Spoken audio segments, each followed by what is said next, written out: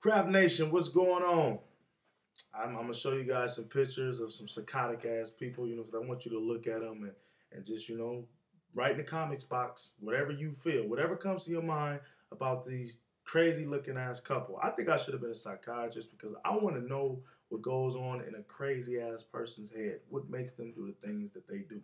This crazy ass couple locked their 5-year-old daughter in a cage, starving her to death to the point where she was eating her own fucking skin to survive. I know, sickening. 5-year-old got to be creative.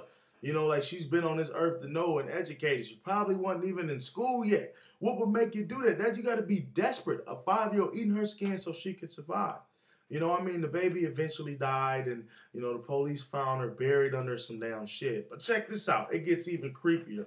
This couple, while their baby is locked in a cage or dead or whatever, they got Facebook, MySpace pages up, and the woman, she got a picture of an ultrasound that says, happiness is not how you feel, it's what you remember or some shit like that, Are you really happy? You happy that you got a child sitting in there that you treated like a fucking animal? And animals get treated better than that. They don't have to eat their own skin. At least they getting fed. And this guy, he got his MySpace page up. Oh, yeah, I'm happy. They got pictures together.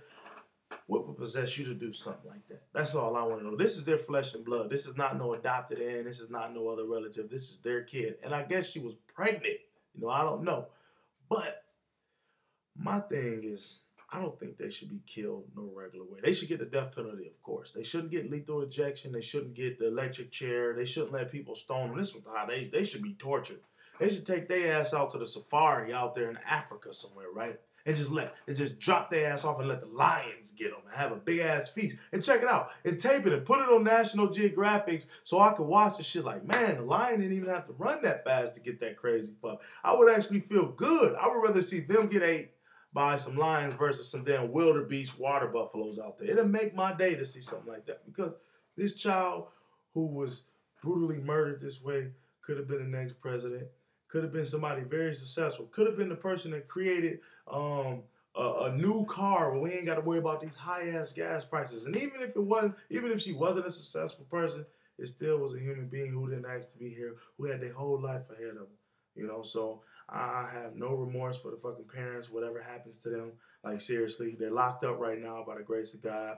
You can look in the link for the description. Look in the description box for the link to the video. Check it out for yourself. I couldn't make this up. I showed you these photos because I wanted you to look at them.